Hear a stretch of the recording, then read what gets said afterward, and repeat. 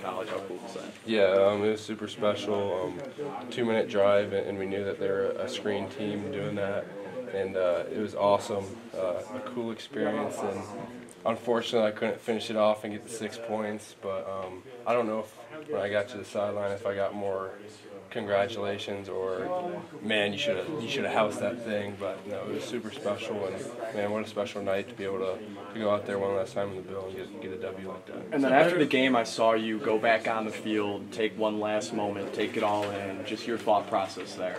Yeah, it's been a long 6 years, a long journey, a lot of ups and downs, and I just wanted to go out there one last time after the game and just kind of soak it all in and take it in, and that was a special moment for me, and it's something that I'll remember for the rest of my life. Pick better than the sack.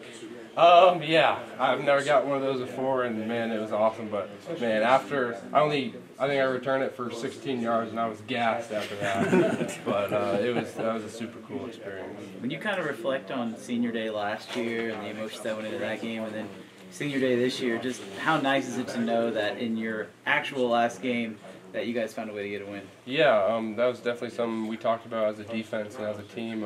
We kind of had that bad taste in our mouth from last year in our senior night, and you can talk about the weathering and the conditions, but we didn't put what we knew our defense could do on film last year, and to have another opportunity, another go at that, and to go out there and play like that as a team, man, is so special, and especially for having Coach Kleiman's back.